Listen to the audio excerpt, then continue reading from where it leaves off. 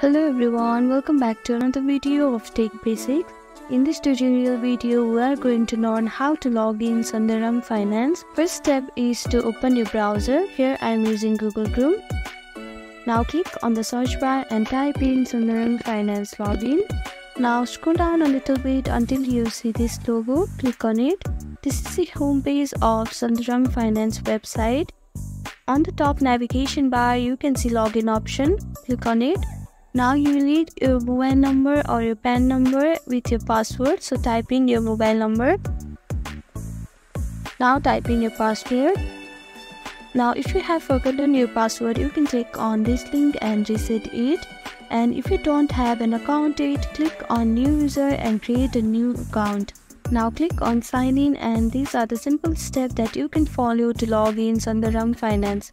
Thank you for watching this video. I hope this video was helpful to you. Please do like, share and subscribe to our channel.